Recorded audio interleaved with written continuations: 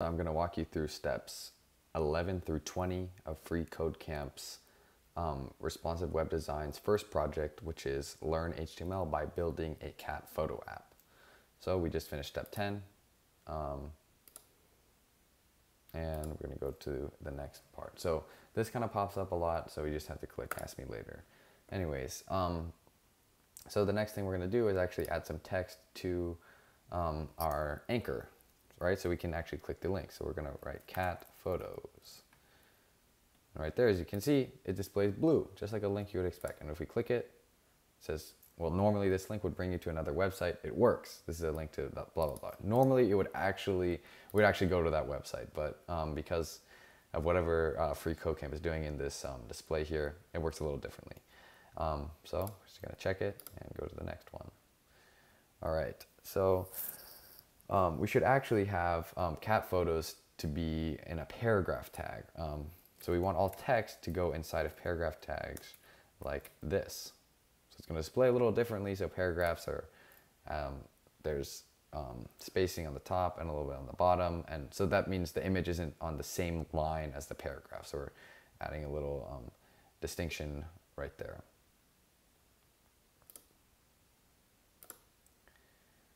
Okay, and so next we're gonna add a target attribute. So just like href or source right there, or alt, or there's a new one, and that's gonna be inside the link right here. So I'm gonna go right there at the before the the greater than sign, and we're just gonna write target equals quotations like that, and then we're gonna put in blank. So what this is gonna do is when you click the link, instead of opening right here, it'll actually open in a new tab. So if you're doing an external link, you might want to think about adding a target equals underscore blank, because you want people to stay on your site. You don't want them to get lost on another site. So if you want them to be able to come back, maybe you open something in a new tab. You don't always have to do it, but something to think about. All right, so next we're actually gonna turn this image into a link, which is something you can do. So we're gonna put, so we're gonna add an opening anchor, closing anchor around the image. And right here, we're gonna add a href attribute equals, and we want it to link to https://freecatphotoapp.com. So copy and paste that in right there. And now if we were to click this, again, it's a little broken here because, not broken, but this is how it's supposed to be on Free Code Camp. But normally we actually would be taken somewhere else by clicking the image. Okay, next step, we're gonna actually use a section element, and we're just gonna use this to separate cat photos from the rest of everything else. So everything's inside main, and actually it wants us to say everything that's in main, and we want them all to be inside a section element. So we actually should indent everything inside of here, because there are, did a mistake. What happened there? Just gonna press tab, tab, tab, and tab. All right, all good. Oh, it did not work. Oh, I forgot this closing tag, or sorry, yeah. I had a closing tag, but I didn't have the greater than bracket, so it didn't recognize it. There we go. Now there's a section inside of main.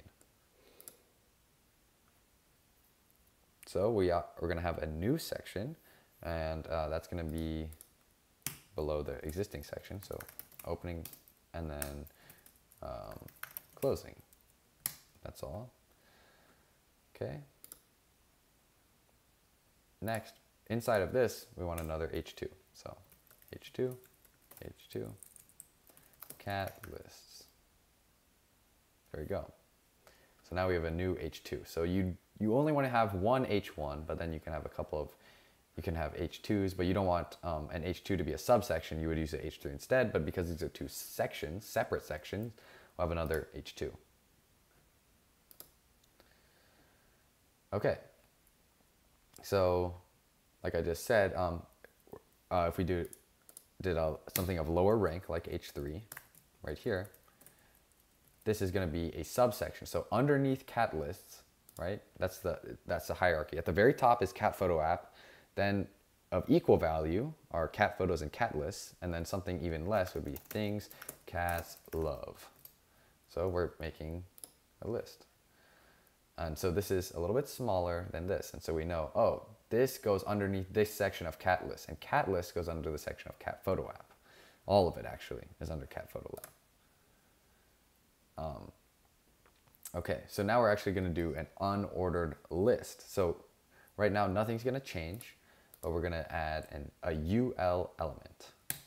So UL,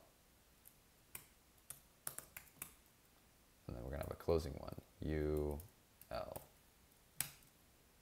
Cool. So we're going to need list elements, LI, to actually put the whatever we want inside the list. So remember, just like everything else, we want to indent when we're putting tags inside of tags. So li. So the first thing it wants us to put catnip.